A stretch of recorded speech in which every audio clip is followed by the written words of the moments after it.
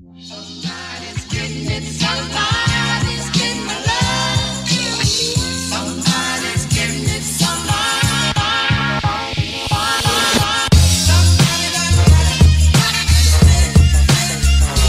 You know, one of the things that's like super important to me lately is you've been seeing Noah in the videos, the vlogs a little bit lately. I really love having him a part of things, and obviously he's my son and I love him to death. And we've been working on a new project. Some of you guys may have seen on some of my channels, there's actually, as a related channel or a friend's channel, there's a channel called BadChoiceNoah. Well, that happens to be my son's channel, and there's nothing uploaded there yet, but we shot some pretty fun footage last week, and maybe it'll be his first video on YouTube. He really wants to do a bunch of YouTube stuff, and he's a great kid, and it's a great thing for kind of a father and son to be involved. And obviously I'm a YouTuber. I love being involved in YouTube, and I want to help him kind of start his career on YouTube. And who knows, maybe it'll be successful or not, I don't know, but I sure hope it is, and it's something that we can do together. So I'm gonna go hit the edit computer right now and start working on some of his footage, just to try to put it together, and maybe in the next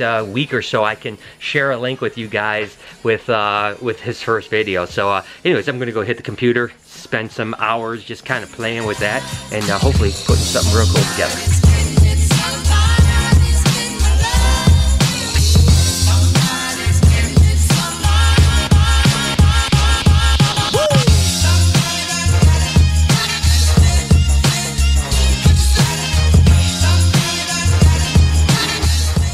Alright, so guys, at least I made a little bit of a dent in it, and starting to at least get the timeline put out. Just have, you know, kind of tighten things up and kind of put music in and some various other things. But listen, you know, I'm no genius editor by any stretch. Nico is really the guy that takes charge of that, and that's his office that I invaded a little bit there. But I have fun, and I really I want to learn more about it because I love that part of things. But anyways, I'm gonna get out of the shop right now, go meet up with Lori. While we have just some tidying up to do with some tubs and some rack type systems over at her dad's house. She's been there a couple hours, so I need to get over there and help her out before she gets really pissed at me. Okay, so let's get out of here, get on the road.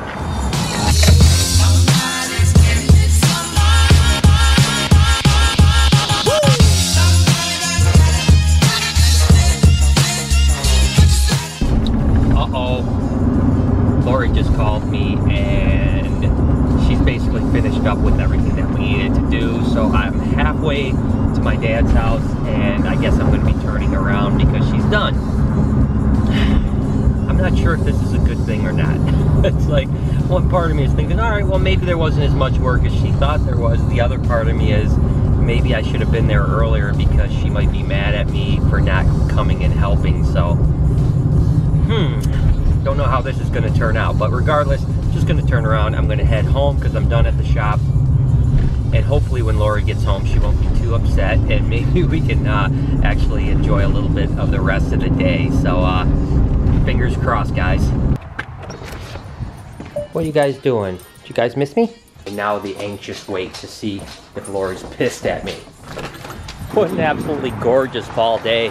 I love the trees and everything this time of year. For you guys that don't live in a climate that is cold, that gets that fall weather, I feel bad for you. But I'm thinking that because Lori might not be happy that I didn't help her, if I maybe fix the pool, see this pool over here? Lori put this cover on when I was out of town, but that bubble right there is supposed to be in the center of the pool. So I'm thinking maybe if I'm thinking that if I maybe start on that, maybe she'll be happy, like, oh, well, you didn't help me over there, but you're such a good guy, you helped me with the pool. So the first thing that I have to do here is actually get the water. Let me show you. The water that is in there, I have to somehow get out. So I'm just gonna use this hose and hopefully create a siphon, and hopefully that'll drain it out. I don't know, I mean, I don't know what else to do.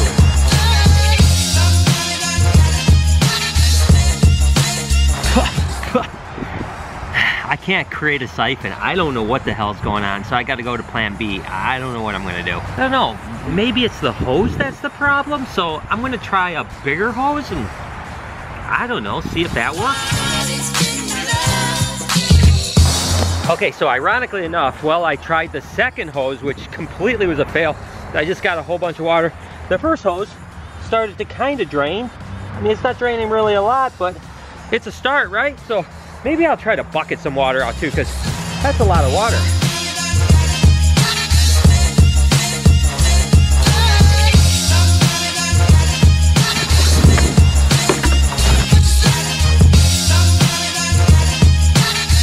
So I have absolutely zero doubt that in the comments down below, you guys are gonna just rip me for being an idiot and not doing it the easiest and simplest way. Go ahead, tell me what I should do here, because it seems like this is gonna take forever, but so go ahead, let me have it. I'm sure it's coming.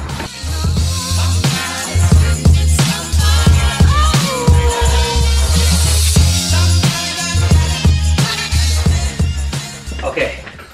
So the pool is fixed, which is good. It seems like Lori wasn't too unhappy with me. I mean, she wasn't bubbling with joy that she had to do all the work by herself, but I think it helped that I was at least willing to try to fix the pool. She did come in at the end and help me. The two of us got it rocked out, so that's good. So now let's just hope we can have some fun later on so she gets more happy. Whoa, bitch, get out the way. Get out the way, bitch, get out the way. So I think that Lori got over being mad at me. Because I didn't help you move tubs. Are we mad at me for some other reason that I was unaware of? Yeah, I wasn't mad about the tubs. She woke up mad. That happens most days. Except, see, you know what I'm saying? But we're going to get this guy back here. What are we getting? A pillow? Hello. Stop. Stop what? Stop.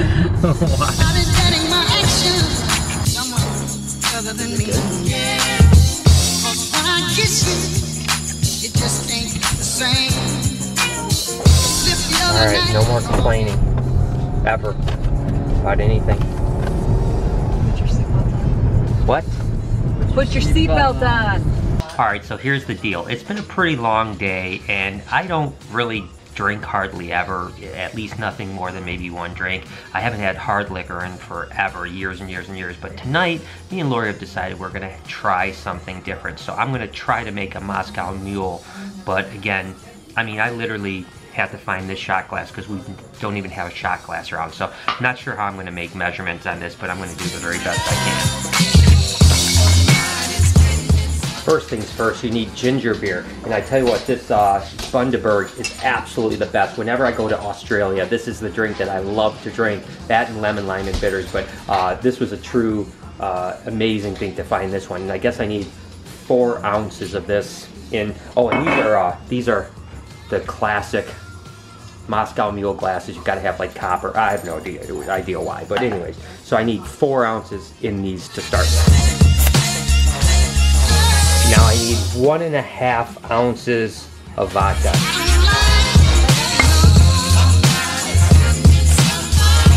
And finally, you just need a little splash of lemon juice, or I'm sorry, lime juice. So. I think it tastes good, no? He needs more vodka. More vodka? You can never have too much vodka. Oh gosh. All right, here. It's very gingery. More? Oh God, that's a lot of vodka.